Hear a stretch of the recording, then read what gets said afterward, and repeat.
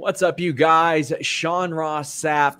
Welcome to Fightful. It is June 24th, 2023.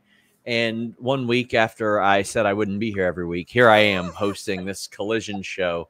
Ricky Chino will be back next week. I'll be in London next week. We're going to have tons of stuff to talk about next week because there's Grapsity, there's Money in the Bank.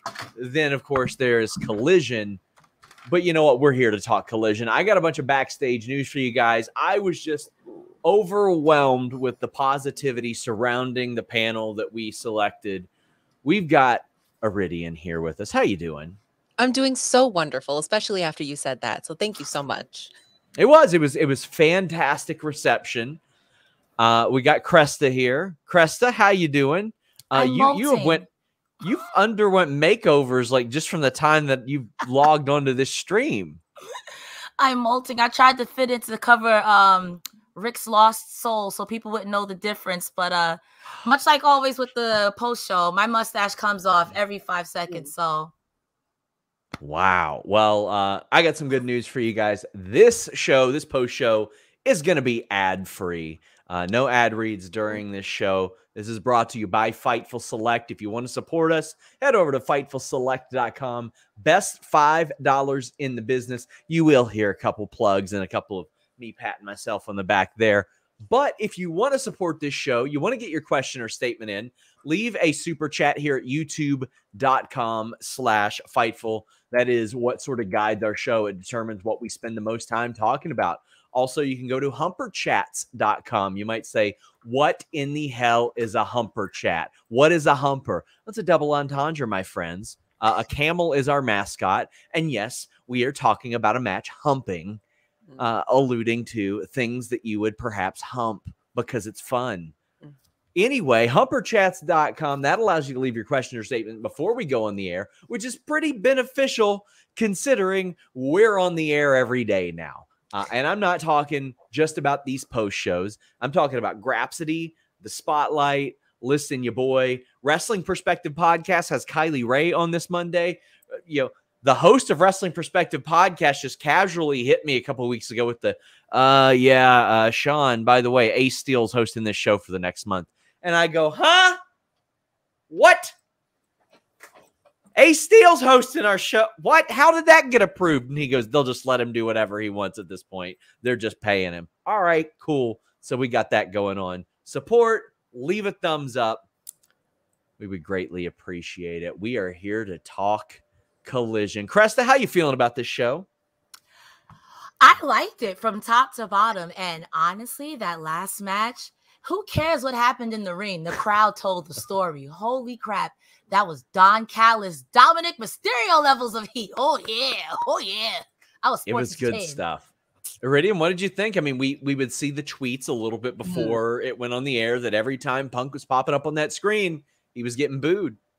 And you know what? I am right there with you, Cresta. I was more intrigued by the crowd than I was by a lot of the things that were happening in the ring. And I was all for the booze. I was 1,000% here for it. People were saying CM Punk, and then people were saying sucks. It was very reminiscent of John Cena back in the day. And I mean, I guess John Cena still to this day because people will still chant that. So that was literally insane. That crowd had so much energy. I loved it.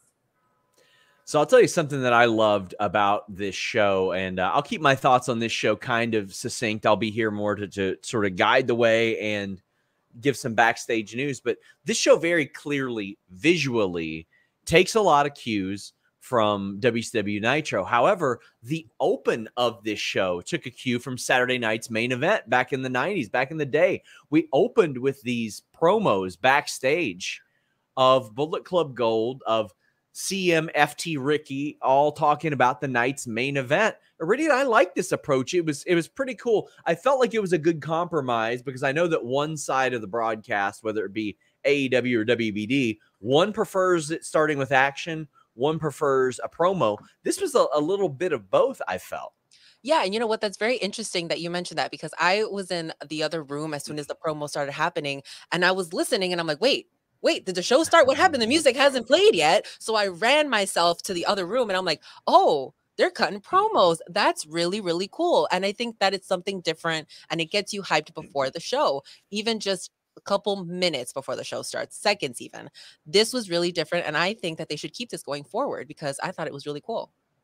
Cresta, this is a lot like the much beloved Mark Henry enough of the talk type of thing. I think this could become like sort of a quirky type of thing that they have to open up the show that we all love and look forward to.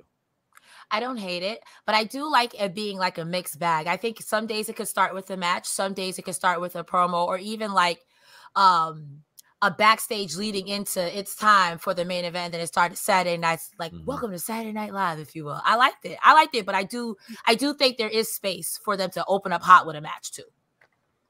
Love that they did this. Really, really did. B Mandeville sends a very generous super chat. Thank you so much. Says the show is special, like the introduction of Saturday night's main event. Raw and Nitro as new concepts. Within 6 months, this show will be the industry standard. Beautiful blending of modern wrestling and old school feel.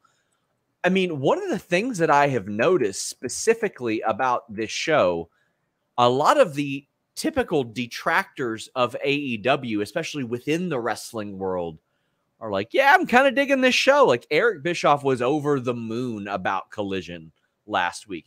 I saw Dutch Mantel, who I usually don't really give a shit what he has to say, saying, this feels like it was written by somebody completely different. Now, I haven't heard that whatsoever, but we are seeing a lot of the typical detractors that are like, I'm going to give this show a chance. And I think, Cresta, that's not such a bad thing if you've got people in AEW that can sort of serve an athletic audience on one night and serve more of a traditional sports entertainment audience on another night. I think it's kind of cool that they have people wondering that.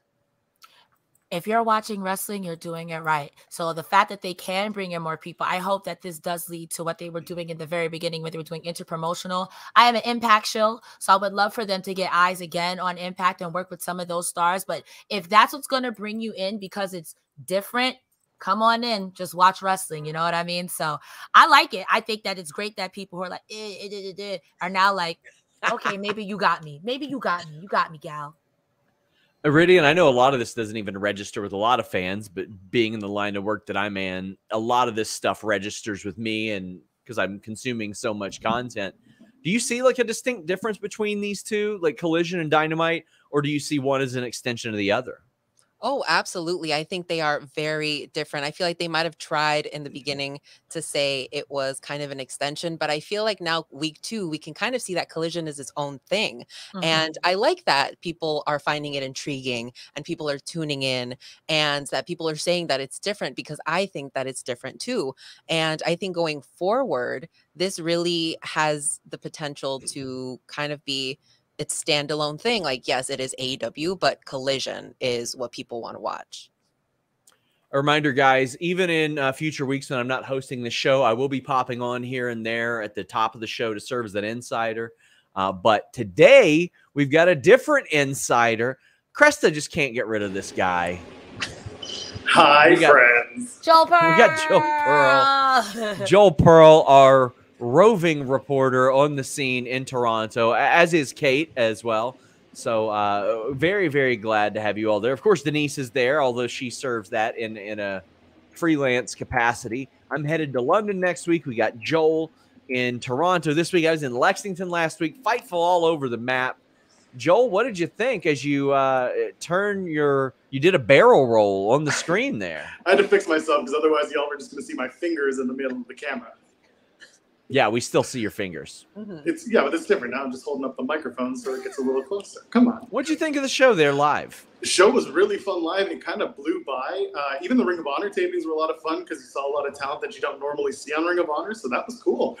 Main event was long, but they told really good stories, and of course the crowd was into it. So overall, the show was a lot of fun. I loved Tony Khan coming out before we went live and saying this, we did Dynamite in Toronto, we did Rampage in Toronto, and now for the first time ever, we're bringing Collision to Toronto. I heard about that. I had a good laugh over that. And of course, it's control. So yeah, overall, fun night, good night. People were really having fun. So was there a post-show match or anything? Did they film anything after Collision? Yeah, so after the match, or after the show, so I guess it went off the air with the Guns officially joining Bullet Club Gold. And then the baby faces came in, ran everyone out of the ring. They took off some of the turnbuckle pads so that they can get ready for Ring of Honor and threw them at the guns. And then a couple of the guns sold it really funnily. It's good stuff. And then they grabbed the mic and they all got a little promo time. So Dax grabs the mic and thanks everyone for Toronto NXT 2016 for their 2 out of 3 falls match with DIY. Said it put them on the map. Said it was he was able to afford a life for his family and his friends that he could never pay back otherwise. Cash said basically the same thing. Thanked everyone for a great career so far. Ricky thanked everyone and said, you buy my merch, you support me, and I appreciate that very much. And then CM Punk gets the mic. And of course, if you were watching the show, you saw how he was reacted to throughout the event. So he grabs the mic and Punk says, as the team captain, I will take this loss under my belt. I will take responsibility and I will learn from this loss. And as a result from this loss, I will learn and grow just like your Toronto Maple Leafs. You can guess how the crowd reacted to that. Son of a bitch. I'm a Maple Leafs fan. I don't appreciate this whatsoever. It was completely just for you, Sean. I swear to God. Well, let's talk about the biggest scoop you had for FightfulSelect.com. The managers of Iron Sheik and Virgil, the Megan brothers, were there. Did they try to recruit you again, Joel? They did not try to recruit me again. They did go backstage for an extended amount of time. Who knows who they were trying to recruit and for what? But they were hanging out, just doing their thing. I hope they're running your Twitter by the end of the week, Joel. We had some of, I think, Bushi, Hiromu Takahashi, and I don't know who else. I know El Desperado was in the ROH tapings. I was literally typing up the Hiromu Takahashi is backstage article for Fightful Select. As he came out, I was like, no, damn it, $5, why? But didn't end up happening. Anything else stand out on the show to you that you particularly thought was of note for the Toronto crowd? Shingo Takagi, by the way. Christian Cage's promo got the crowd because, of course, Christian is from Toronto, from Orangeville, and he made another Leafs and Raptors dig, which, again, I didn't grow up in this city. I grew up in Ottawa, so my titles have never been connected to an Ottawa team. But it was fun, and everyone dug into it. Jericho did his top of the show. I'm from Winnipeg, you idiot. People loved it. And Tetsuya Naito got a really nice reception from the crowd. People were excited for that. How was Cash Wheeler after the match? Did he seem okay? He seemed fine. If anything, it was Ricky selling his leg, but I think he was just kind of just ginger. Everyone seemed fine. And even there was that one spot in the Brody King and Andrade match where Brody kind of what did he do? He DVD'd him into the turnbuckle, and it looked like Andrade spiked his head. Yeah. Death Valley driver into the corner in the middle of the match. Yep. Thank you. So that looked really gross live, but then they showed the replay, and I was like, oh, he did a headstand. He looked okay. So they sold it well. The match was fantastic. Everyone had a really good time watching that one. Well, Joel, we hope that either you or Kate will be able to join us tomorrow. We're going to have shows all over the map tomorrow. Rob Wilkins has a preview show on Select. Alex will have a post show on Select. Alex has a post show on Select tonight, but myself and Julie Cutler will be here tomorrow night after Forbidden Door. Joel, thank you so much, and find something for Jimmy Van to pay for. I plan on it. By the way, just because I can, Kate and I will be live on Overbooked tomorrow afternoon after Girls Next Door. Yeah. We're going to be talking about that show. We'll talk about Collision and our experience, and of course, preview Forbidden Door. So come check that out, FightfulOverbooked.com. And y'all have a good night. Cheers. Thank you, Joel. Bye, Joel. Thanks, guys. Bye. Always love having people actually on the scene, able to check us out with whatever they've seen there at the show. Also, as I mentioned, FightfulSelect.com on Sunday. It's a lot more than just wrestling news. Over 40 podcasts a month. We have Rob Wilkins hosting the Forbidden Door pre-show at 2 p.m. Eastern. So make sure you guys check that out. Man, so I had mentioned that in the past or in the future, if something major happens on Rampage, it'll kind of be discussed here. And I think something major did happen on Rampage. Beyond John Morrison debuting, as FightfulSelect.com reported, best $5 in the business, Anthony Bowens did a promo that has went viral where Harley Cameron hit on him, and he's like, hey, lady, I'm gay. And Fightful Select broke some news today. We had some details behind it. He was a little bit nervous about the line. QT Marshall talked to him. He's like, man, this is important. I know that a lot of people backstage explained to him the importance of this, and eventually he was on board. And obviously this worked out really, really well. I had the great fortune of doing a feature on Anthony Bowens over 4 years ago before he was in AEW. And when the Acclaimed started, it kind of looked like, uh-oh, he might get left in the dust. Like, because Max Caster has these raps. Now Anthony Bowens is probably the best part of the act to me. Cresta, this is such a cool moment to see. And you could tell on Twitter when he was like, man, I had people chanting he's gay in a positive way. That is just so cool to see this happen for Anthony Bowens.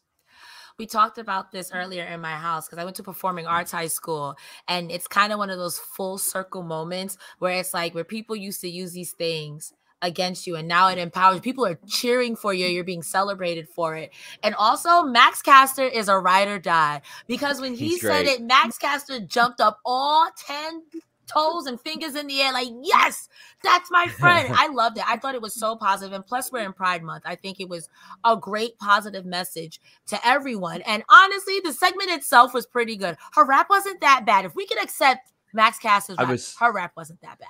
I wanted to hate it so much, but then I heard it. I was like, it wasn't that bad. It wasn't like terrible. I feel like it probably should have been worse. Like for the sake of the story, Iridian, her rap probably should have been just absolute dog shit. It should have been terrible. But you know what? I had to go back and watch this because I was there live and I couldn't hear anything. Chicago was booing her so loud. I was like, please, guys, can we just pause for 1 second so we can hear, and then you can boo her after. But that rap, it was not bad. It was not bad, but I am glad that I got to cheer also he's gay. I thought it was so fun. I thought it was a great moment. And yeah, like you said, Cresta, Max jumping up and down. They are ride or die for each other. That tag team has just come such a long way. And I agree with you, Sean, that, you know, it was questionable a couple years ago. We were worried where Anthony was going to end up, but now he's ending up on my Facebook page on the Savage X Fenty. He's out there modeling, living his best life. So I'm here for him finally getting a little bit more recognition that he deserves. Well, I'll tell you what, we're also here for wrestling for about 234 hours tomorrow, because as Ronald mentions, Gato and TK going 15 matches in for Forbidden Door. Damn, yeah, Gato was backstage at Dynamite this week as well. But Action says all of a sudden we got a stacked Forbidden Door buy-in. Yeah, Mogul Embassy, Swerve, Toa Leona, Bishop Khan against Roppongi Vice and El Desperado. We have Stu Grayson versus El Phantasmo, who FightfulSelect.com, best $5 in the business, reported was actually in the running to face Punk. We got United Empire, Jeff Cobb, Kyle Fletcher, and TJP, who has been killing it in New Japan, against LIJ, Takagi Bushi, and Hiromu Takahashi. And then, of course, Athena versus Billy Starks. What an insane loaded show. QB says, great show tonight. Once the ink is dry on the Elite's new contracts, will we get the feud of the century? Elite versus Punk FTR. What do you think? Iridian, I'm going to cue you up here because what I have said on a million shows. Was it last week I told the Vince Russo story? Okay. I think so. I'm going to tell you guys this story here. In 2016, I worked for Wrestling Inc. And unfortunately, I did a show with Vince Russo. And I did not like doing a show with Vince Russo. In fact, I told Raj Giri, I don't want to compromise my integrity for a person who doesn't have any. And he said, well, it's your job. Do it. I said, okay. And I made the best show that guy has ever had. I got made an offer by Jimmy Van and Fightful. And I agreed to an amount. And I was very excited to be away from Vince Russo, not realizing that Jimmy Van was also negotiating with Vince Russo to bring him aboard because he liked our chemistry in our show. After that, I said, okay, I'm not really okay with this, but what I'll do is I will do this, but you're going to have to pay me more money. If I were the Elite, whether I liked CM Punk or not, I would leverage this situation into a lot more money. You got people in WWE that are getting $3-4 million a year. You got people in AEW $3-4-5 million a year. The number that I heard for them is way lower than that based on what they came in on. But it's a lot more than what WWE offered them at the time, too. In fact, it might have been up to 2 times what WWE offered at the time. So if I were them, I would, whether or not I wanted to work with this guy in the future or not, I would say, listen, I'm going to need a lot more money to do this. I would even play it up. Even if I was completely fine with it, I'd be like, you know, he really put me at risk. I don't know. It's going to take a lot of convincing. You leverage it. You make. Now, I know I probably shouldn't be telling 2 people that I pay this at all before you all manufacture a fight and start biting each other and shit. I have to work with Joe Pearl and watch Impact every week. So now let's talk about it. I'm glad you brought this up. She's getting the Draymond Green deal now, where now I got to trade Jordan Poole off my team. Oh, my gosh. Iridian, do you think that we'll see this if these deals play out? Negotiating 101. Always ask for more. It doesn't matter. I think that the Bucks should get a huge payout for this, for dealing with Punk in the first place, and then having a fight with him still. You know, I think that this is a match that people want to see, so why not ask for more money? I feel like they would also pay Punk a lot of money. And is it a match that we're going to get soon? I don't think so. I don't think so, because they're still working things out. People are still bringing up lawyers. I feel like maybe we give it a year or 2. Maybe this could be next year's All Out. I don't know. I don't know how long it's going to take for people to hash things out. But I think that this is such a missed opportunity if they don't do it, because people want to see it. And we saw the crowd reaction tonight. We saw how people treat the Elite in Chicago. So maybe we shouldn't have it in Chicago. Maybe we need like a neutral territory. I don't know where that would be, but I definitely agree with you that, yeah, ask for money. Ask for more money. Did you say $5 million? Listen, I would love if next year's All In was in Toronto at the Sky Dome, because it places my second home. But Cresta, do you think we're ever going to see this feud? I agree that it would be a waste of money to not do so. And plus, everybody's going to get paid. I'm totally like, last time I wrestled this guy, I fractured a toenail. I couldn't sleep for weeks. I was upset. I'm going to need you to add 4 more zeros onto that, because you know it's going to get back to Punk and he's going to get more money. And anyone else who's fodder or around that food, FTR going to get paid. Starks is going to get paid. Danhausen going to get paid. It's good for everyone. In my opinion, again, I know this much about the situation. It couldn't have been that deep that Tony Khan literally made a whole separate show for you. Just, I would ask for more money. I agree with you, Sean. I'm asking for more money. 4 times whatever you said, and I'm going to need double extra. And I want filet mignon every week. I don't usually like to highlight stupid comments, but somebody said, comparing Punk to Russo is a bit dodgy for my liking. Yeah, that's exactly what I wasn't comparing the situations and leveraging money at all. So you're out of here, buddy. You're out of here. I'm like an umpire that's just ejecting people. Get out of here. We need that soundboard that says, brother, this guy stinks. Hold on. Let me see what I got here. Here's what I got. Dog, what the fuck is this shit? There we go. There we go. From our friend Righteous Red. Check him out on Grapsity every Saturday here on Fightful. Those guys are killing it, he and Phil. They will be on Ask Grapsity this Thursday on FightfulSelect.com. We do have actual Collision to talk about.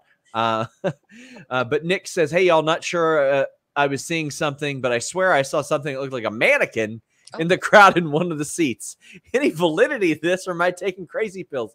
Did anybody else notice that? Somebody in the chat, let me know. Send me a picture, something. I'll try to find it out. Get Joe Pearl on the line. Joe Pearl back. It was just Joel, because Joel is a dummy. There we go.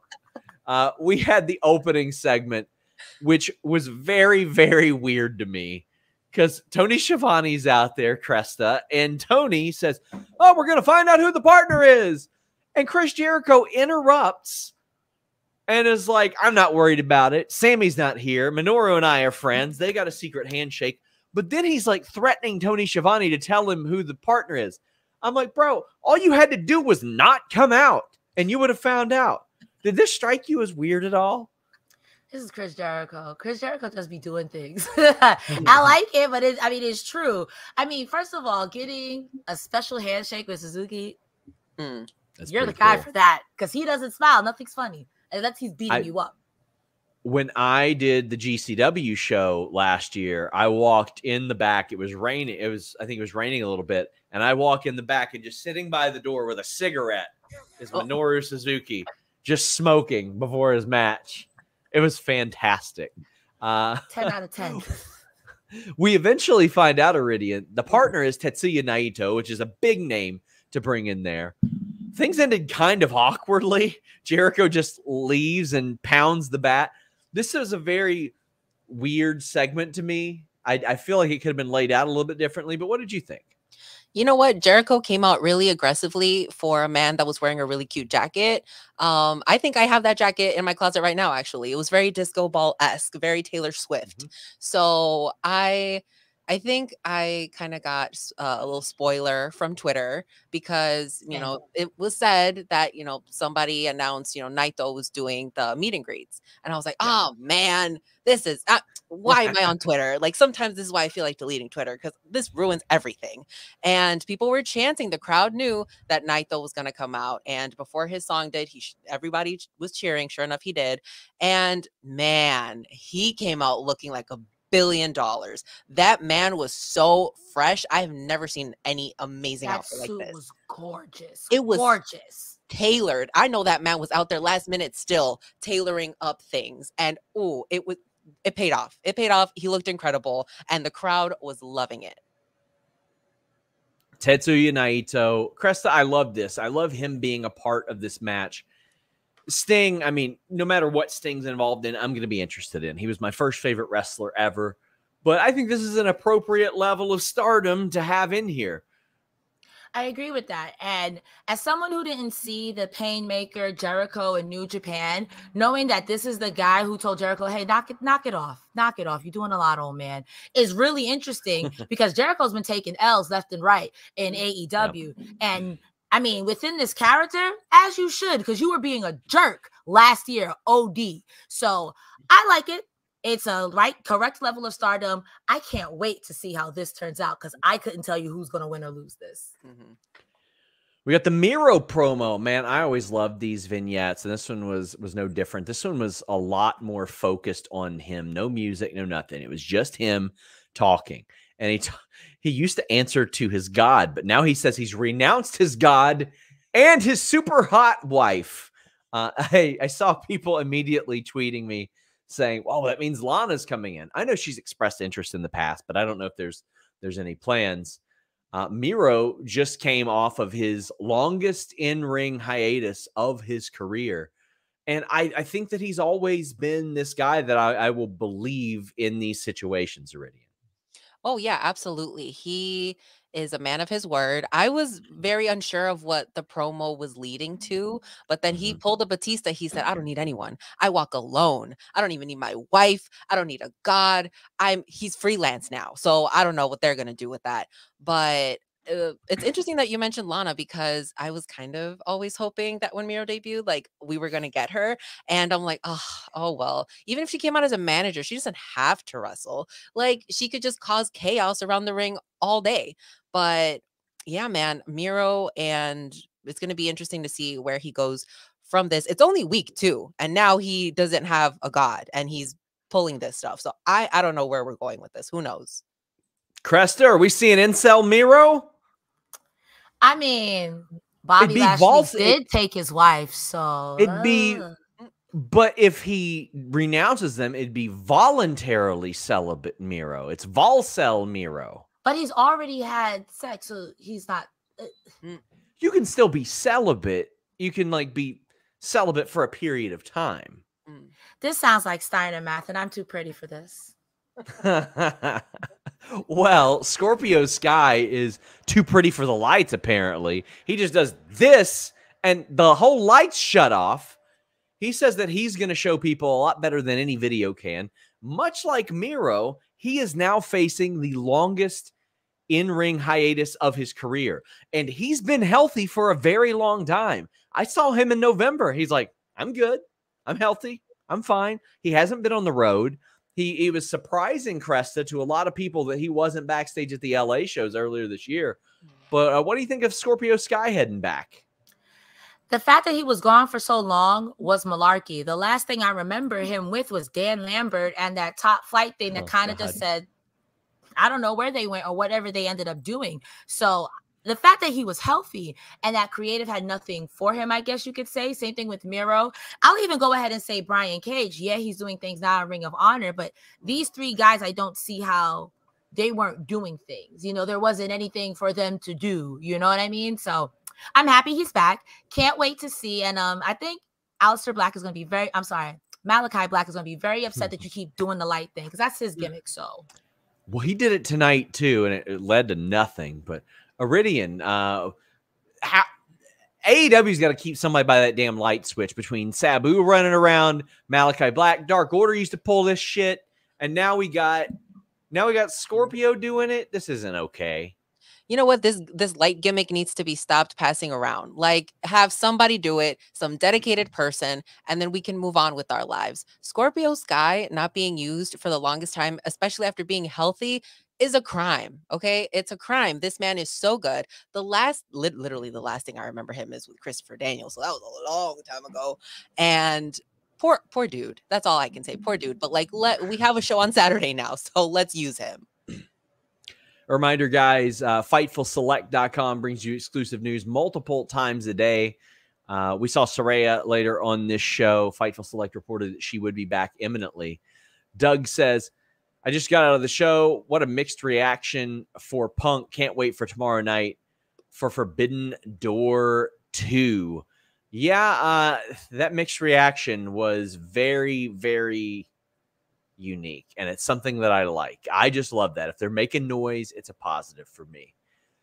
They were making noise for Hiroshi Tanahashi. He defeated Swerve Strickland. Swerve worked over the leg heavily in this match, and I feel like if MJF wasn't world champion right now, we'd be talking about Swerve being in that talk within the next year and a half. I actually liked the botch at the end of this match where Tanahashi fell off the top rope, which I don't think was intentional, but he had his leg worked over so much. And Swerve, who is just a consummate professional, Iridian, ran up to the top rope and was like, just punch me, punch me, punch me, knock me back down, hit the move. I thought all this worked well. Now they're rocking Tanahashi until his damn wheels fall off. This man is just going to keep going until he can't anymore. And this match, I thought, was a really good way to kick off this show. And we got people saying his knees are shot. Oh, you best believe MJF is working those legs tomorrow. Absolutely. And you know what? That was a little scary to see because you could tell that, oh man, this wasn't in there. He actually slipped. And the quickness of Swerve to get up instead of laying there and just going up to him, it was just, man, such quick thinking, and it made for a really, really good pin at the end because it was believable. You're like, oh man, this was so quick, and I can't wait to watch him fight MJF. And I was a little worried about how Tanahashi was going to look against MJF because they are very different styles, and there is an age difference, but I'm very excited for this match tomorrow now because, you know, this match was really great, especially to be the first match of the night to hype up Forbidden Door. What'd you think about this one, Cresta? This was definitely, it was past versus future, so to speak. So don't hate me, but I'm not really familiar with Tanahashi's work. But tonight, I really enjoyed his match. I am, however, frustrated with Strickland's booking. I think that I'm kind of tired of seeing him lose, or I need him to finish up this story with Keith Lee. He has great matches, but I kind of feel like it's rudderless. Am I alone in this? But I'm frustrated with his booking. I didn't notice that Tanahashi legitimately fell. I thought it was just great wrestling. But now that you've told me that, I'm like, I think Strickland's great. I'm frustrated with his booking. Yeah. And that's now that he's on Forbidden Door, I mean, I think they'll probably get the win, but and my God, do his partners need that too? His partners really need that because you know that they're going to lose. And they look like $1 million all the time. They look great as a group. Yeah. They look great. But yeah, I think that he needs some more direction. Like, why has the Keith Lee match not happened yet? They need to be put together in that blind tournament. And I kind of hope they go far in the blind tournament together because they were a great team. But then that match finally has to happen. It finally has to happen. Yeah. I'm overwaiting for it. Fancher says, wasn't a fan of Tanahashi Swerve. Good wrestling, good storytelling, but the chemistry didn't feel there. Feels like some spots didn't work between them. I may be in the minority. I mean, to me, I kind of like it when a fight is messy because that's how fights are. Somebody says it's not the Sky Dome anymore, Sean. Go to hell, Rick D. It is always the Sky Dome. You corporate shill. I will not call it the Rogers Center. Thank you for watching. MJF cuts a promo afterwards, and he's like, nah, I'm not going to be there. I'm not going to be in Toronto tonight. I'm going to show up tomorrow. We're the opening match of the pay-per-view. That's fine. That makes sense. It gives you a little bit of a lay of the land there. I'm fine with that. Any thoughts on that opening, Cresta, as opposed to going on later? AEW World Title match. I've always heard in the wrestling business, you either want to go on first or you want to go on last. It is a little strange that you are the world champion, the biggest prize in the game, going on first. But you know what? You're the champion. Champion's prerogative. I do wish that it wasn't kind of a foregone conclusion. And I am not going to be upset if Tanahashi pins MJF. Because I don't know. I want more. I want another layer for MJF's character. I know it's not going to happen. But if he does, I'm going to cackle. You're going to hear me from where you are. You're going to hear me cackle because I'm going to get a good laugh. It's not going to happen. But if it does, it's going to be great.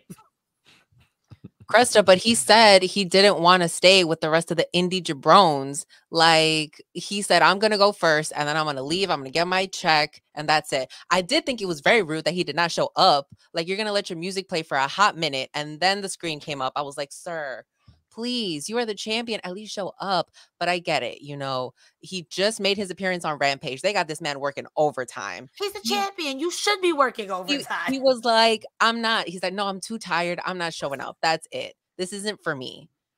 He really pulled the I already did something today line. My God. Bizarro Big L says, Sean, happy anniversary of Denise's WWE booking of Quizlemania that screwed Will and gave you the win. Hashtag Justice for Will Collision is setting itself apart. The style is great. Interviews did well did well throughout. Diverticulitis is my new name for the F5. For those of you who don't know, on the new AEW Fight Forever game, the F5 is called the diverticulitis, which is the illness that Brock Lesnar had. Yeah, it's been called that in a couple other games, I think. But I've been playing the game. It's very, very fun. I also like Collision, and Denise's booking of that Quizlemania was abysmal, and that's why I gave Will the title. I accepted my championship, but I gave it to Will. Coy Stalling says, my opinion is that Nick Wayne and Swerve will be where Swerve gets wins. Quite possibly. I think that Nick Wayne and Swerve are about to kick off a big feud that ties Swerve back in with Darby Allin, Cage back in, a lot of stuff like that. And I think we're going to see probably Swerve, Cage, and one of the members of the embassy against Nick Wayne, Sting, and Darby along the way as well. We got Andrade El Idolo defeating Brody King. Julia Hart's out there, but we got a DQ thanks to Buddy running in. I'm not big on the DQ booking. Iridian, how do you feel about that? I got so used to AEW almost never having DQs. You know what? That's crazy. I had never noticed that AEW isn't really big on their DQs, but I was excited to see the figure 8 again. And I was like, oh no, Andrade's hit. And he's still giving it everything he has. And I was like so proud of him. And here we go. Buddy comes out and ruins everything per usual. And you know what? If it would have been Julia, I don't think I would have had such a big problem with it. But I'm like, come on, guys. Are we really doing this again? I feel like now we're working up to him finally going against Malachi. And I feel like he had big, bad Brody beat. He really did. One more second. I feel like maybe they should have given him the win and then they could have come out. I think that would have been better. Cresta, how'd you feel? First, I want to give a big shout out to Kevin Kelly, who acknowledged that last week he butchered Andrade's name. He said, "Thank you for all the subs to a language course." And I respect Kevin Kelly because sometimes you just got to acknowledge what was going on. It was bad. He messed it up like 4 times too. It was pretty bad. It was different every time. I put a little razzle dazzle on it. I respect.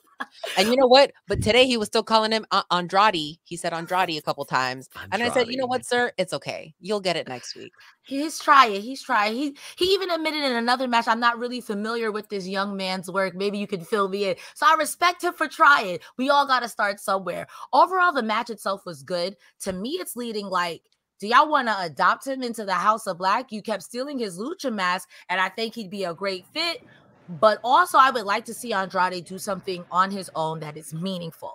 I think that, in every iteration that I've seen Andrade since I've been watching in 2018, he's never had anything super meaningful for super long. And it's kind of frustrating because he's one of those talents where he's so good. And the fact that he's pulling off a figure 8, I'm not even mad at it. I'm not. It looks great on him too. And of all the people to pull from, it's iconic. Everyone knows who it's from.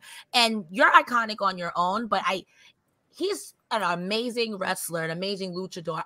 It's just criminal the way that sometimes he's not able to fly on his own and do his own thing. Even with I'm not going to try to butcher their name, Los Ingobernables. I'm not saying it again. Los Ingobernables. That one. Come on now, that one. I mean, and the way I look at this is like, I get Brody King is a force and all that stuff, but he lost to Daniel Garcia earlier this year. He lost to Darby back in August. He lost to Moxley. Now, a couple of those were refs' decisions, but Andrade could have beat him. Andrade absolutely could have beat him. There's no reason not to. And Ian Hunter says between LFI and AEW and LIJ around tonight, no one helps Andrade. Seems odd. Thought it would be LFI versus House of Black. Me too. Where are all of Andrade's friends? Exactly. Fake friends. You have so many people backstage. Nobody's coming out to help him. So if nobody's coming out to help him, is he going to get misted? Like, come on. No wonder he wants to go back to WWE. Where was Roosh, bro? Roosh never loses. Where was Roosh? Where was Alex the assistant? Cody says, give Andrade the Ric Flair theme robe and strut. Of all the people that have been given that, well, one, I think Charlotte fits it very well because obviously, like, she is her father's daughter and she fits it really well. But of all the dudes that they've had and given that to, I think Andrade fits the best. I like that. But we've got just an outstanding promo, I thought, with Christian Cage, who comes out and acts like he won the TNT championship. And I saw Will Washington tweet TNT, and they were like, hey, change your bio, because their bio says Luchasaurus is our champion. It looks like Christian Cage is the champion.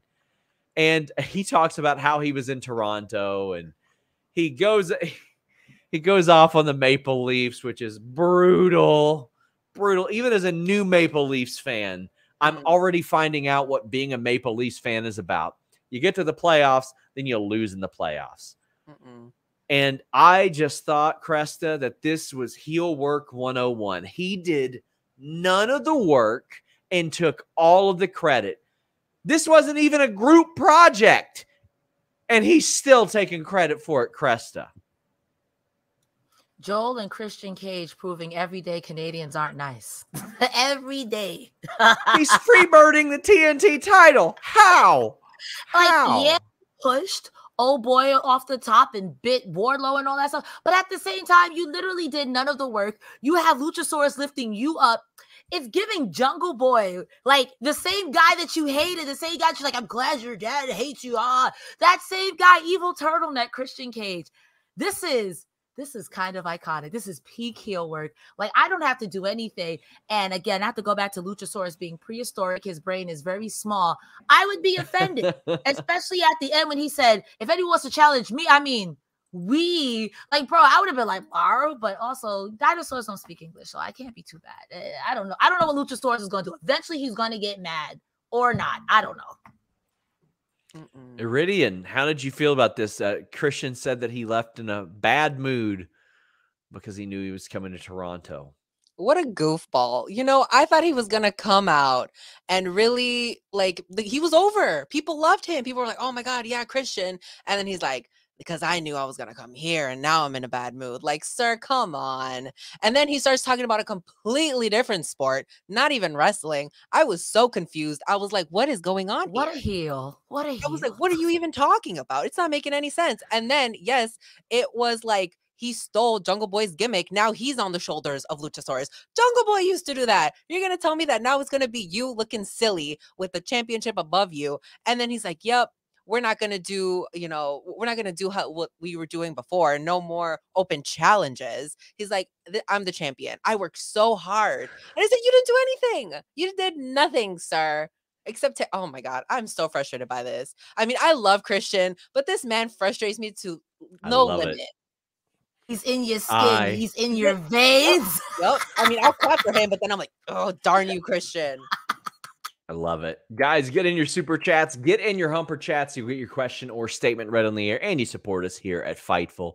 If that's not enough for you, we got multiple Q&As up on FightfulSelect.com this week. Jimmy Van will be filling in for me, and then we've got Ask Grapsity as well. But Brent Lockman says, thank you, TK, for resisting booking House of Black versus House of Torture. No one on earth wanted that. Well, yeah. Powerhouse Hobbs beat the absolute brakes off of, I believe it was Chance Prophet, a Nightmare Factory project. Chance got a little bit of offense, but Powerhouse needed to whip some ass here, Cresta. So I feel good about Powerhouse whipping some ass. Sometimes you just got to remind people that these guys are big sons of bitches that can do cool moves. I had to literally look for that in my notes because it was like one line. I'm like, he did beat somebody up. And my literal note is, I foresee a squash rip. Poor guy. Poor guy. They wrote his name. And by the time I finished writing his name, the match was over. He tried. He tried. Powerhouse looked great. So good for Powerhouse. He looked real great. Poor guy, though. Iridian. I'm the same as Cresta. I had 2 lines on this in my notes, and then I had to like really squint because I'm like, where did that happen? I wrote that it was a minute long, which was very interesting, and I had to almost close my eyes for this one because he was like ragdolling this poor man who, I'm sorry, I did not write his name down. I don't know who he was, but I wrote demolish that poor man. Jeremy Prophet. Threw him up in the air and hit him with a spine buster. I love it. Like he had him like this. He was like this. And I was like when you see a bully just beating up a little kid, it's like, yo, stop it, put him down, stop. Absolutely ragdolled him. I thought it was good. Sometimes you need a big, badass move like that. I really like that.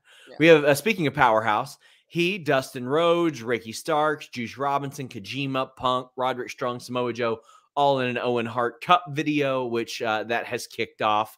And it kicked off tonight on the women's end. Well, it didn't kick off tonight. It kicked off last night. But Willow Nightingale defeating Nyla Rose. I loved the finish to this. The gut wrench powerbomb, the doctor bomb on Nyla is one of those cool things to see. Iridian, Willow is perpetually over. She's always going to be over. People are going to always root for her. How did you feel about this first round Owen Cup tournament match? Man, this was great. Willow came out looking so strong. Literally, she picked up Nyla. It was the craziest thing that I have witnessed. She literally picked her up so high in the air and then dropped her. I was so impressed. And I feel like with Willow, when you're watching her wrestle, you really feel happy. And I feel like that doesn't happen when you watch a lot of wrestlers. You really get, a happy, joyful experience. And it doesn't matter who she's fighting. And I think that's really special when you can find that in a wrestler. And she just has that from the moment her music hits. I think Willow is just such a special talent. And I'm super excited to see more of her. What I didn't like about this match was that Marina Shafir came out with Nyla. And I don't think that Nyla needs her. I feel like they keep pairing up Nyla with a lot of different people, but Nyla's always the one that's the star either way. So unless they're really planning on making Shafir a really big proponent, in the division, then I feel like what's the point? But back to Willow. I love Willow 10 out of 10. What did you think about this, Cresta? Marina is somebody I think is going to come into her own an awful lot more. We saw Saraya show back up. FightfulSelect.com, best $5 in the business. Please subscribe. Reported that she was backstage at Dynamite this week. She's been out of action for a little while, has been sidelined. We saw them get fought off, and then the heels were like, they got weapons. What's going on? What's going on? And Nyla shouted out, "Shut up, moose liquor," to somebody in the audience, which I feel like you could have appreciated. I mean, we love Canada, or do we? I guess we don't. I will say, if you guys have watched my Impact show, y'all know how I feel about big, meaty women slapping meat. You rarely see Nyla Rose get manhandled, and it was on since Willow pounced her. Willow pounced her the way Adam Cole got pounced by Keith Lee. I popped. Willow Nightingale has babyface star all over her. The match itself was good, and to Iridian's point, I think Nyla Rose is a star in her own right, and I would like it if someone like Marina Shafir did get the rub, but it just, I don't know why, it just never ends up being that way. Nyla's just like, I'm trying, but they like me, girl. What can I do? I'm popular. I'm a popular girl. So I mean, I didn't think Nyla was gonna win. I would like something more meaningful to happen to Nyla eventually, but maybe soon. This was great for Willow. I can't wait to see maybe Willow versus Athena. I can't wait for that. So if that's what this is heading to, I know how Kate feels on Thursday, but I don't watch Ring of Honor because that's too much wrestling for me. Not that it's bad, I kind of felt like they could have done a four-way with the New Japan Women's Champion, AEW, TBS, and ROH Women's Champion. Wow. And they could have made that like a big premium match and said, it's not a non-title match, but it's a match where that's one where bragging rights matters. So I think Athena would beat up everybody. Yeah. Somebody says, how come no one ever interviews Wyndham ever? Well, I mean, let me know the next time you got Bray Wyatt on the horn and tell him that I want to do an interview with him. How am I supposed to answer that? Sean's like, let me just why haven't you asked Vince? Shadow Realm, Yugi. Sean, why haven't you asked Vince about the allegations? Gee, I wonder why. You got his number? Crossing the multiverse here. Crossing the multiverse. Come on. Hey, Sean, let me talk to you right quick. Shut up. Hangs up on you. God damn it.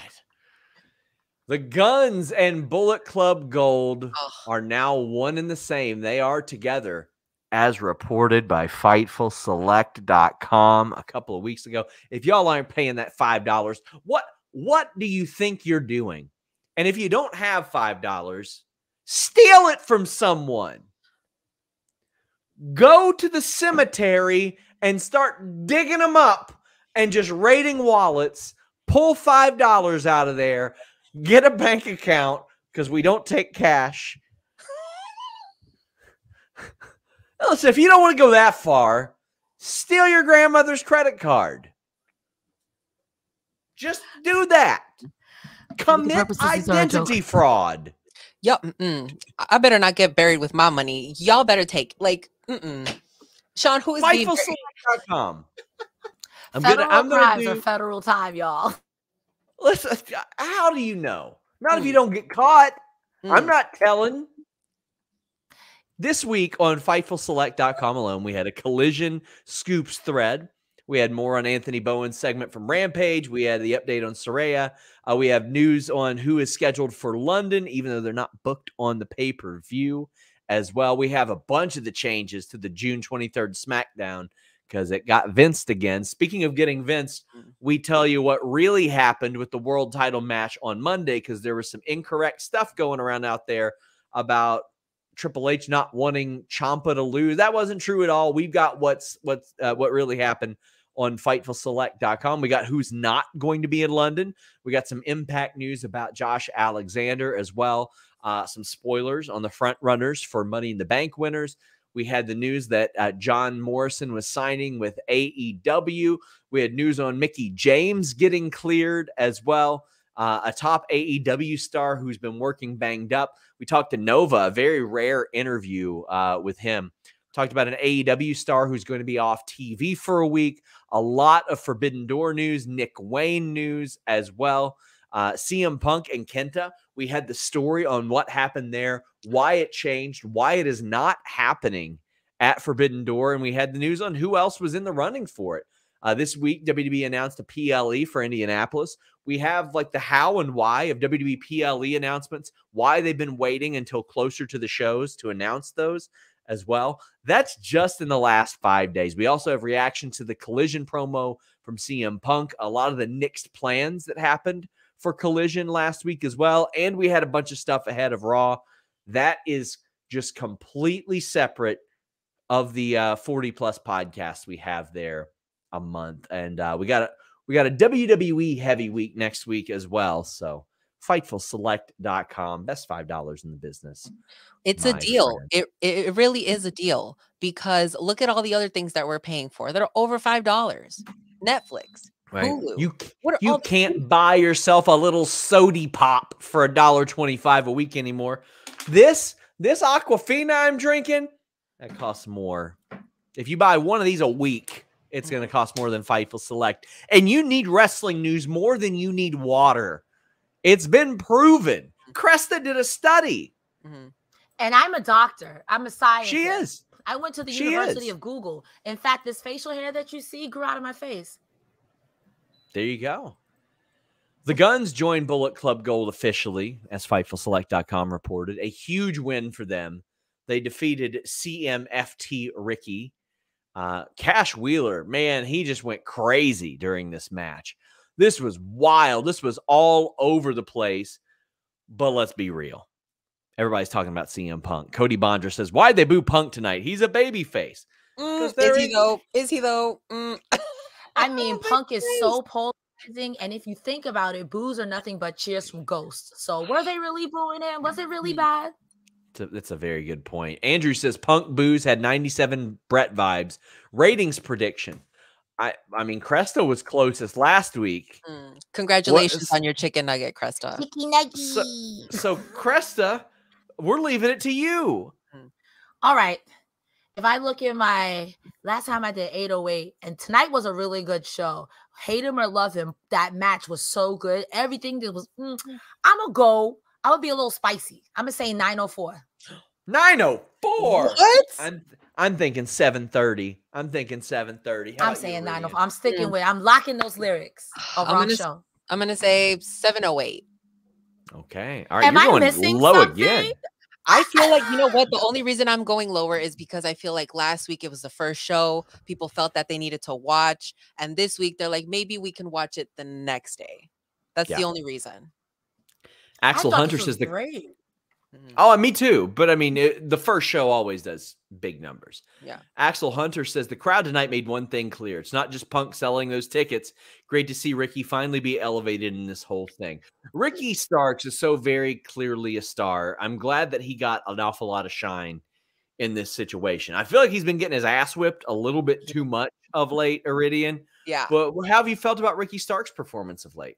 Oh man, Ricky Starks is like you said, such a star, and you can see it. I thought it was really funny that people were booing anything FTR did, anything that CM Punk did. But the only other cheer that I heard tonight, besides the CM Punk, was for Ricky Starks. So Ricky, you're doing something right. The little dance he does on the ring, that is hilarious. Okay.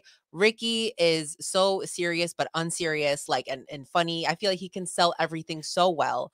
And I'm really hoping that in the Owen Hart tournament that he goes all the way, because this would be a huge opportunity for him. I feel like this whole fight with Jay White and with Juice is like there, but really going nowhere. So I feel like the Owen Hart tournament is where Ricky, this is your time to shine. I'm here for it. The girlies are here for it. Cresta, are you here for it? Absolutely. So Bullet Club Gold getting a big, big win here. And this is one I think they needed to get Cresta, because I wouldn't say they've been perpetually beat, but Jay White comes in. He was in the IWGP Heavyweight Championship match at Wrestle Kingdom this year. This year he was in that. And now he's just kind of been around and doing stuff. This is a big win. Main event of Collision opposite CM Punk. CM Punk didn't get pinned, but opposite CM Punk. because I wasn't expecting this to happen at all. And to me, if you have the guy who main evented the Wrestle Kingdom show this year, you need to treat him as something special. Agreed. I agree with you also in the sense that it was very surprising because I thought CM Punk some way, some shape or form was going to get the pin. To have a win over a CM Punk in any sort of column is fantastic. I agree with Iridian. The only other cheers you heard under the sea of boos was for Ricky Starks, but he was universally cheered. Jay White, like you said, being where he was to now kind of milling about. I hope that this keeps up and maybe play up CM Punk getting booed. You don't have to be a winner to get people over or even yourself over. I think keep playing it up. If people keep booing him, have him win where he's cheered and have him lose where he's booed. The crowd will go home happy. I think that the in-ring tonight, again, was amazing, but the story was with the crowd. The story was all over the crowd, and whether you like him or you love him, to quote Tony Schiavone, he puts butts in seats. Like, whether you hate him or you love him, whether you're booing him or cheering him, he puts butts in seats. And it was art. It was cinema. Wrestling cinema. I don't care. It was wrestling cinema. If they ever get Punk and Elite on the same page, I don't know how much WWF you all watched in '97, but when they did Shawn Michaels versus Canada, it felt like every other week they were in Canada, even though they weren't in Canada every other week. It was so great because it felt like once a month you would get this insane polarizing reaction. And then the next week, the other guy would get the great reaction. They've got to book it like that. Like, I want them to go like Chicago one week, Canada the next, go right back to Chicago the next week. You got to go to New York, Austin. LA has a ravenous crowd, and so does Detroit. You go to those places. I just want them to go to pro punk places and pro elite places and really like abuse all of this. That's what I want so bad. Here we go. Here we go. Rayan says, I'm enjoying this Punk Collision run. His merch is already the top selling, and he's getting Cena 11 reactions as top heel and face. To me, Iridian, it is, if they're making noise, that's good news. Yeah, a lot of people think that way. Not saying it's a good thing, it's a bad thing, but man, the crowd definitely took over. There was moments in the match that were good, but you could not stop thinking about like, oh man, looking into the crowd. Like, there was this guy in the front row with the green t-shirt. I don't know if you guys noticed him, but when they were on the outside fighting, this man was like jumping over, like he was ready to get in that match, and security had to go and be like, sir, please move back. You're not in the match here. It's still real to him, damn it. He said, tag me in. He said, I'm next. But man, this is crazy. And you know what? They're all crazy characters. Jay White was in there doing yoga. I don't know if you guys noticed. While the guns were coming out here, he was on the floor stretching. Did you see CM Punk do the push-ups on the outside too? That was so rude. They were having fun, and that's great. That's good for them. Yeah. We have Luis, our great moderator, who is helping out Drew, who will be our moderator moving forward on Collision. He says Kojima will get a Road Warrior pop tomorrow just based on tonight's reaction to Punk. Y'all rule. I'm excited because there's going to be a whole lot of people that honestly don't have any idea who Kojima is. They don't know about his history and how great he is, and they're going to love him tomorrow.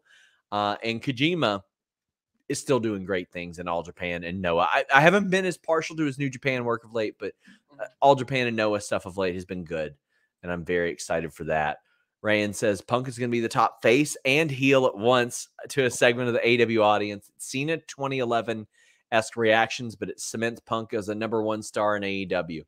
I think he's objectively a top star. I mean, when you have the WBD executive calling you $1 bill Phil, and again, that is in reference to $1 billion that AEW is going to get from Warner Brothers Discovery. Wow. It's very, very good news. Irene has our last super chat as of right now. You can still get them in. It says, Punk's 97 arc is going to rule. I need Punk and MJF to face off in the ring while the crowd takes a poll on who to boo and what to chant. I can't wait. But go ahead. No, I was saying, you know what that reminds me of? I wasn't watching wrestling at this time, but people talk about this from Legend when people were sick of John Cena winning. So they had the Miz cash in on him, and people were like, we don't want this either, but we really don't want this either. So that's what it's giving. Because people were, from what I understand, people were really sick of John Cena at that time, and they were like, oh, so you want anybody? And then the Miz came down, I was like, no, I lied, not anybody, not anybody. So Iridian, what did you think of the match itself? We got Switchblade, we got Ricky losing, Bullet Club Gold winning. Felt like it was important, but the match I thought was a blast. I thought that it was a long, good match. And you know, CM Punk wants to have long ass matches. FTR wants to have long ass matches. Ricky Starks deserves to have some long ass matches. It was just fun to watch. It really was. Everyone was doing their own thing, and you can tell they were also having fun.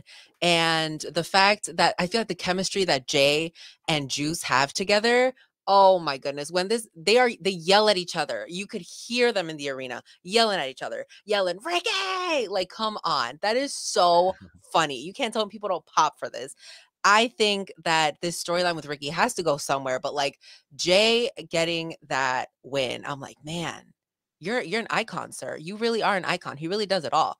And now having Bullet Club Gold have 2 more members, like, guns need bullets, you know? So I think it makes sense. I want to see what the merch looks like, because if the merch is cute, I might have to get it. Who knows? Cresta, I'm interested to see how you feel about the guns. I thought Phil Lindsay had a really great tweet today where he said it's interesting because they do all the stuff that their dad's friends did. They dress like Shawn Michaels. They spit water like Triple H. Like, they think that that his friends were cooler than him. I mentioned earlier, Charlotte is her father's daughter. They are definitely their father's sons. Like, the body language it's hereditary from them. Like, they picked that up well. I think they're better than a lot of people give them credit for. But how do you feel? I'm not really a fan of the Gun Club, but I don't think that the fans not liking him is his fault. Or their fault, rather. That's Danhausen's fault for naming them ass boys. And it really screwed them. Because even the Many Men promo, when they had that song, I was like, I cannot believe y'all did this. It was funny.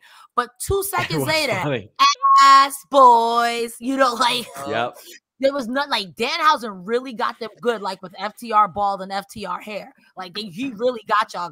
He cursed you for real. I don't think that they're bad necessarily. They remind me low-key, too, of Pretty Deadly. You're young, you're spunky, you're over the top, you're flashy. You're right. They do all the things that DX was doing back in the day, but damn, the ass boys, that's a rough one to shake. That's a real rough one to shake. I love that they leaned into it, because Dax straight up told me that when he started getting called FTR bald, he was like, this little son of a bitch is making fun of me. And then he was like, you know what? Then I looked at the ass boys and I was like, I can rock with this. Now people on our Patreon call CM Punk FTR tattoo that I love. But hey, listen, if they don't want to be called the ass boys, we'll call them the butt cheek bros and they'll be good to go. I feel like the ass boys is still better than anything else we could call them. Like, could you imagine on a t-shirt, butt boys? Butt boy. Come on. Butt boy brigade. The Triple B. There we go. Drew Nicholas says you can tell how much Punk loves the heat he's getting. This is the Punk we need and deserve. Oh, a motivated CM Punk is just what I want. People were like, okay, is it exhausting to cover him? Yes, it's very exhausting to cover sometimes, but he's fascinating to cover. I'm interested in what he has to say, what he's doing, all that stuff. And yeah, of course, he loves it. Jason says, Tony said big things happening at Forbidden Door. What do you think it is? Is it overhype or is something big going to happen? Ooh. Well, okay, I'll pat our own awards on the back here. He won the Fightful Award last year for Event of the Year as voted on by our subscribers. And I know that that stuff means a lot to him. Winning those types of awards that are voted on by fans does mean a lot to him. His idea of big and everybody else's idea of big have been proven to be sometimes not the same. So I think that he looks at this really, really good card and he sees it as that. Iridian, do you think that anything like crazy is going to happen? You know what? I've been waiting for this pay-per-view solely because I feel like once we get another pay-per-view in the bag, then he announces another pay-per-view, which Yeah. I'm now hoping that he's going to talk about All Out. I've been waiting for him to be like, all right, Chicago, here you go. Like, come on, It's man. coming. Just confirm it. Just tell me when. Like, I feel like I know it in the back of my mind, but I just need him to say it. I need him. And I thought he came out in Chicago like 4 times on Dynamite, and he was like, oh man, I love Chicago. And he took a pause, and I was like, and what? And what? And oh, he was like, and we have a good card. I think right now they're probably just waiting until 1, that they sell out Wembley, and 2, that they announce the broadcast plans for it. Because everybody I talk to say it is still happening, and looks like I'll be there that week to do possibly some interviews based on some other stuff I might hear is coming to Chicago that week. But it's looking very, very interesting. Cresta, tell the people what you got going on, where they can find you, all that good stuff. Ladies and gentlemen, boys and girls, it's always a pleasure hanging out with you here on a nice Saturday with Sean and Iridian. Rick, you're in our hearts. Haha, you're at work. Mondays, Wednesdays, and sometimes Fridays, I am live on either Twitch or TikTok at Cresta Star, watching wrestling with you. We are doing a community night soon. We are going to be watching Bully Beatdown, one of my favorite shows. If you guys don't know what it is, it looks like Sean knows what it is, but a synopsis is people would take bullies to go fight MMA fighters back in the early 2000s. Peak, because people would really do it. On Thursdays and Saturdays, I am over here on Fightful with Joe Pearl on Thursdays talking about Impact. And on Saturdays, I'm here with Iridian, Rick, and Sean Ross Sapp. Almost forgot who this person was. I was just talking to for an hour. I love you all. Cresta Star, Cresta the Star on Twitter is my link tree in bio. I just want to say one of the reasons why I love Bully Beatdown, Jake Shields, the MMA fighter who is just a bigot in every kind of way, was on Bully Beatdown, and he is the only fighter to lose the striking round against the bully. I know exactly what episode you're talking about, because you're not talking about the guy who kicked the guy and got disqualified because he knocked him out. The other guy who the bully was really just taking it to him. He became a world champion in MMA, the Jake Shields, but he couldn't strike for shit. Man trained with the Diaz brothers, so he was getting peppered all day long, all day and night long, and still got his ass whooped by the bully in Bully Beatdown. Iridian, tell the people what you got going on. Well, every Saturday you can find me here on Fightful on the post show. I finally changed my bio. My Twitter and Instagram bio say Fightful now. So I am mad official. You can't tell me anything, okay? Otherwise, you can find me on YouTube at Rest Friends. Head over to my Twitter and Instagram at Iridian_Fierro, and you will see my link tree there as well. Guys, Riccacino will be back next week. Alex and Kate will be doing the post-Raw show here on Fightful, but we have bonus shows for you next week. We have retro reviews and all that stuff coming to FightfulSelect.com. Jimmy Van will be having Chris Van Vliet on Listing Your Boy. Riccacino will be filling in for me Wednesday on Post Dynamite. Righteous Reg is filling in for me post Money in the Bank. I will be calling in after Money in the Bank to do a brief spot on our post show as well. But I'll be bringing you guys notes from London. I'll be there all week. What's the cat's name? You're muted. What's the cat's name? This one is Rangar. This is the cat who was in that the knocked closet. over? Yes, she's the worst. She is the worst, and she wants food now, so she's giving me the wop bop loo bop at my feet. Guys, thank you all so much. Leave a thumbs up on this video. Comment below your favorite thing. FightfulSelect.com. Subscribe.